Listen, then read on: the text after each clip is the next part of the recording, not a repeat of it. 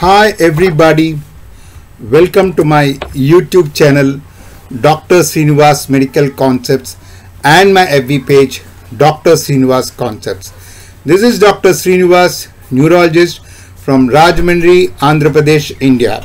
I am also the medical author of the book Focused Neurology and Exam Oriented Clinical Neurology. My email is sreeklpm@gmail.com. Today we are going to talk about a very interesting topic, the balance and gait.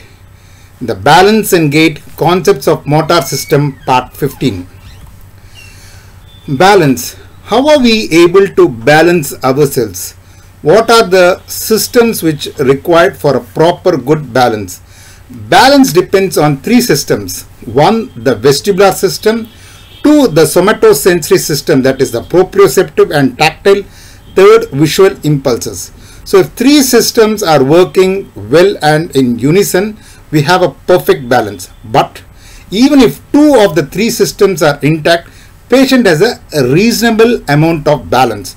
So if three systems are functioning well, they'll have a perfect balance. But even two systems are functioning well, there'll be a reasonable amount of good balance.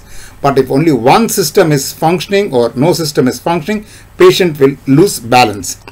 So this is the principle of Romberg's test. Romberg's test in patients with somatosensory involvement, example tabes dorsalis, one system is already gone, that is the somatosensory system, and then asking the patient to close the eyes, we are removing the second system of visual impulses which help in balance, and therefore the patient has got only one system, that is the vestibular system, and the patient loses balance. So this goes to show that three systems, if are functioning well, they'll have a perfect balance. If two systems are functioning well, also they'll have a reasonable balance, but less than two systems, they will lose balance. That is the principle of Romberg's test. So Romberg's test in patients with somatosensory involvement, example tabes dorsalis, asking the patient to close the eyes, the second system of visual impulses which help in balance is removed, and the patient loses balance. Now let's talk about gait, the pattern of walking. By looking at gait, the pattern of walking, clinically itself we can make a certain diagnosis. For example, if a person has got circumduction gait, it is hemiplegia. Circumduction gait, they walk like this, a pronated hand, a flexed pronated hand with a wrist drop, and then walks with encircling of the lower limb is known as circumduction gait. This we see in hemiplegia. But what is the mechanism of circumduction gait? Though the corticospinal tract supplies all the muscles on the opposite side, it has got a proclivity of certain muscles of the upper limb and the lower limb. For example, in the upper limbs, we can remember it with an acronym DATES, D-A-T-E-S. So it supplies deltoid, which is an abductor, D-A, T is triceps, E is extensors of the wrist, extensors of the finger, and external rotators of the shoulder, and finally S is supinator. So DATES, D-A-T-E-S. So if deltoid is affected, they cannot abduct, so it will be adducted. So A is again abductor, they cannot abduct, it is adducted. T is triceps, so they cannot extend, so it is flexed. E is extensors of the wrist and extensors of the finger, so they cannot extend, so it falls off. External rotators of the shoulder are affected, so they will have internal rotation. And finally S is for supinator, supinator is affected, so pronator takes over, so they will have a pronated hand. So in the upper limbs, they have the characteristic posture in the upper limb. It is because of the involvement of certain muscles, preferentially by the corticospinal tract.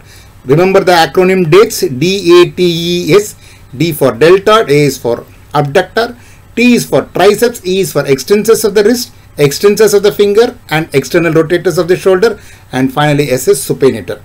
Likewise, corticospinal tract has got a predilection for certain muscles in the lower limbs. Though it supplies all the muscles of the lower limbs, it has got a predilection for certain muscles of the lower limb. Again, we can remember the acronym HD. H is for hip flexors, that is iliopsoas is affected, and H is hamstrings, so flexion of the knee is affected, and D is for dorsiflexors, so they cannot dorsiflex, it is plantar flexed. So hip flexors is affected, hamstrings are affected, dorsiflexors are affected, so there is plantar flexion, So it hits the ground. So to clear off, they have to encircle and walk, which resembles a characteristic circumduction gait. So this is the mechanism for circumduction gait in hemiplegia. Corticospinal tract, though it supplies all the muscles on the opposite side, it has got a predilection for certain muscles in the upper limbs and certain muscles in the lower limbs. So in the upper limb, remember the acronym DATES: deltoid, abductor, triceps, extensors of the wrist, extensors of the fingers, and external rotators of the shoulder, and S is for supinator. Lower limb, remember the acronym HD. H is for hip flexors, hamstrings, and D is for dorsiflexors. So next gait what we are going to see is Parkinson's disease. So they have a festinant gait, they have a stooped posture, they have a short stepping gait. Third is tabes dorsalis. Tabes dorsalis, posterior column is affected. So the proprioception is affected. They cannot feel the hardness of the floor because the joint position sense is affected. So they have to stamp to feel the hardness of the floor. So this is known as stamping gait. Stamping gait due to posterior column disease. Then we have a high stepping gait. A high stepping gait is due to common peroneal nerve palsy. Common peroneal nerve supplies the dorsiflexors of the foot. So the dorsiflexors of the foot is affected. There is foot drop. So to clear the foot drop, they have to take high steps and walk. So common peroneal nerve palsy affecting the dorsiflexors will cause a high stepping gait because of the foot drop. And then we have myopathic gait or waddling gait. In the myopathy, especially the gluteus medius muscle, abductor is affected. They'll have a waddling gait. What is the function of the abductor, the gluteus medius? When we walk, the gluteus medius fixes the pelvis on the stamping leg. So the pelvis on the swing leg is elevated.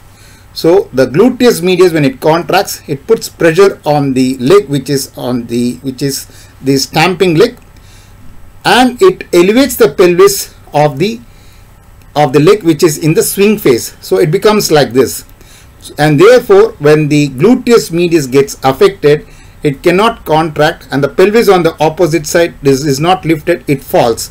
So when it falls, you call that as a waddling type of gait. So it is because of the gluteus medius weakness, and this we call it as a Trendelenburg sign. And then finally we have the frontal lobe gait, that is a magnetic gait. They have a tendency for the feet to stick to the floor. So frontal lobe, when it gets affected, they have magnetic gait. On the bed, they are able to move the lower limbs, but when they are asked to walk on the actual floor, they are not able to walk. They feel as if the limbs are stuck to the floor, known as magnetic gait, which we see in the frontal lobe. So these are the various gaits. By looking at it, we can make a clinical diagnosis. Circumduction gait in hemiplegia, festinating gait in Parkinson's disease, stamping gait, example tabes dorsalis, high stepping gait in common peroneal nerve palsy, gluteus medius weakness causing waddling gait, and the frontal lobe disease pathology causing the magnetic gait. So I hope you have really enjoyed listening to this wonderful lecture on balance and gait.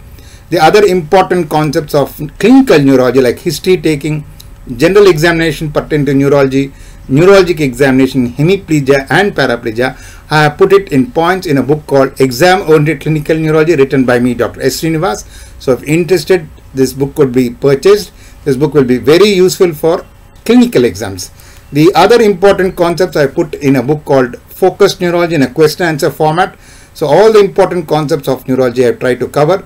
This will be very useful for oral exams. This book is available online from all leading booksellers including Amazon. So if interested, this book could be purchased online. I hope you have enjoyed listening to these wonderful concepts on balance and gait. If you have enjoyed it, please like, share the link, but please subscribe my YouTube channel, Dr. Sreenivas Medical Concepts, and my web page, Dr. Sreenivas Concepts. Thank you. Bye.